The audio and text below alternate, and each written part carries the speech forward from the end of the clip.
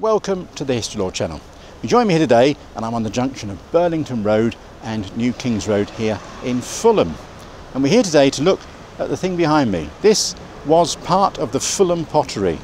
The only thing that's left of it now is this old 19th century kiln that's now Grade 2 listed. But the pottery here was a big influence on not just the pottery industry in London, but it also influenced the potteries in Staffordshire as well. Let's find out about it.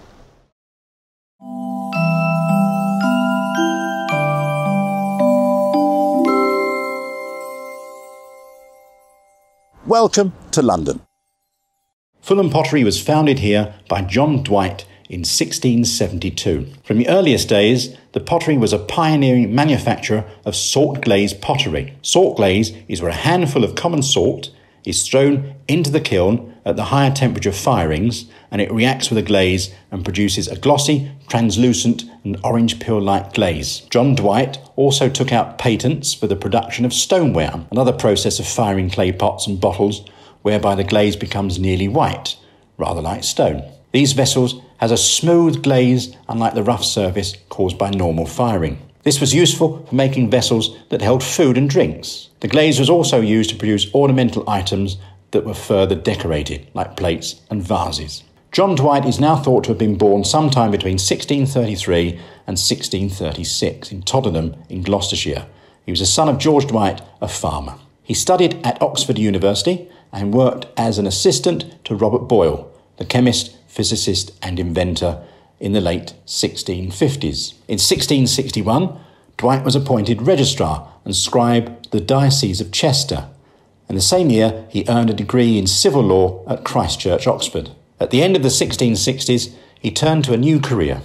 He sold his church post and invested in a career as a potter. Ambitiously, he wanted to replace all imported ceramics by his own products, and he experimented on a large scale. A second patent followed, and Dwight attempted to enforce it with extensive litigation. The targets of his legal action included John and David Ellers, Dutch silversmiths who became potters and one of the first manufacturers to move to Staffordshire. And litigation was also against the Wedgwood brothers, equally famous Staffordshire potters. Dwight died in 1703, and his business was carried on by his descendants for some time, but with gradually diminishing success. In 1815, a young John Dalton was an apprentice here, and he was noted as a big ware thrower. He went on to found Dalton and Company, which is now the well-renowned Royal Dalton. Many potteries have been set up across London over the centuries.